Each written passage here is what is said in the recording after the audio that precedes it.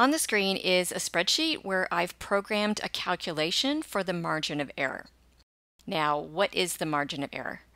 It's essentially a measurement of the amount of error introduced when you survey a sample of a population instead of surveying the entire population. Now, the reason people use samples is that when you're trying to get, say, an opinion on a certain issue from an entire population, it would be incredibly expensive, time-consuming, and virtually impossible to get everybody to answer if you send that survey out to every single individual. So, as an example, in this calculation, suppose the population size is 1,500. So we've got 1,500 as the size of the population. And in here I've said, okay, let's suppose I'm going to select 100 people from that population to ask them about this issue. Now, this does assume that everybody's going to answer, so this means really 100 responses out of 1,500 of the population. You'll see a number right here, 95%. So there's something called a confidence level. And virtually every application, statisticians pick a level of confidence of 95%. In some certain circumstances, such as dealing with analysis of medical trials, people will often use 99%. But for the rest of us and in general business, you can just set this to be 95%. So what does this tell us? At a 95% confidence level, if we were to sample 100 people out of a population of 1,500, our margin of error is 9.5%. Now, what does that mean? It means if you ask the population a question, and of course your sample answers the question, if it comes back and says, 25% of people are in favor of doing X, depending on what that X represents. So whether it's the installation of a casino in the neighborhood or whatever issue might be on the table. If we do that, then really we could only say for the population, so for everybody, that the population is really only in favor of that somewhere between 25% minus 9.5% up to 25% plus 9.5%. So we've really got this 19% window, so this 19% range in the middle, where we say we are 95% certain that the population answer is in that window. We can't say that it's the exact 25%.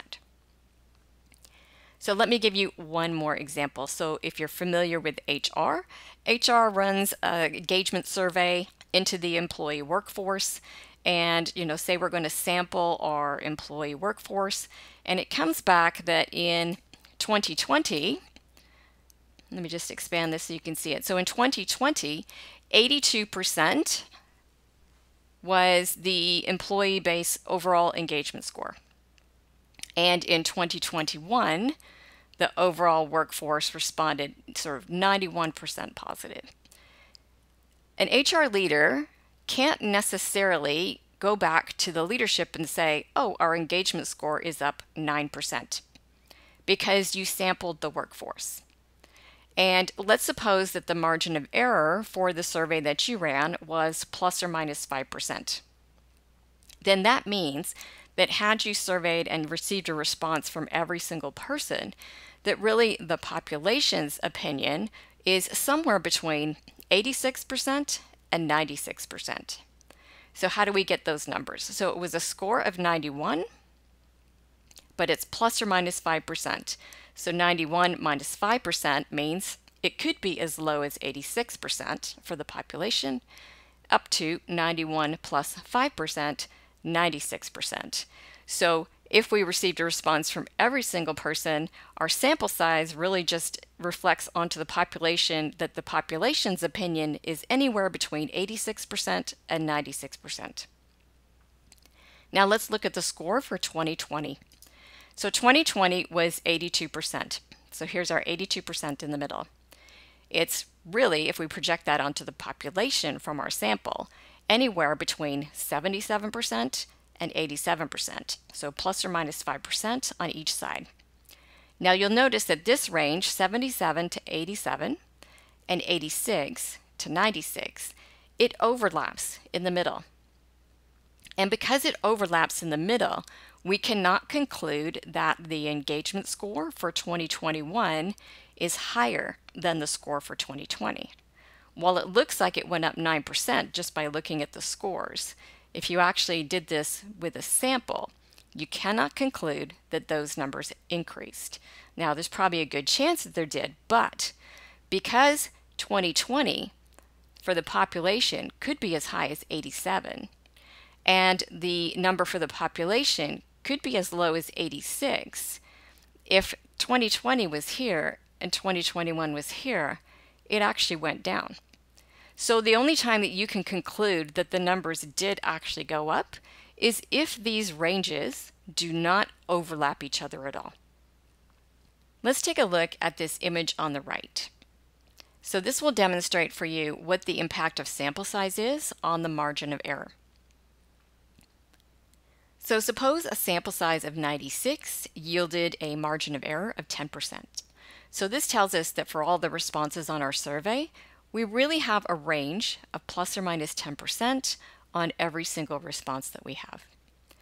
As we increase the sample size, so 384, 600, 1067, 2401, and these specific numbers don't matter, but these essentially, the larger the sample size, you can see the tighter the range becomes.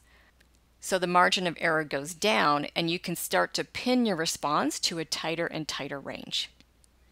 So let's take a look at the numbers I have over here. So if I receive 100 responses out of a population of 1,500, my calculation says I have a margin of error of 9.5%. Now, since that's going to be plus or minus 9.5%, my range, like this, my range spans 19%. That might be too much for me to live with in my survey results. Maybe I want to pin it down tighter. So of course we can start to increase this sample size to get our margin of error lower and lower.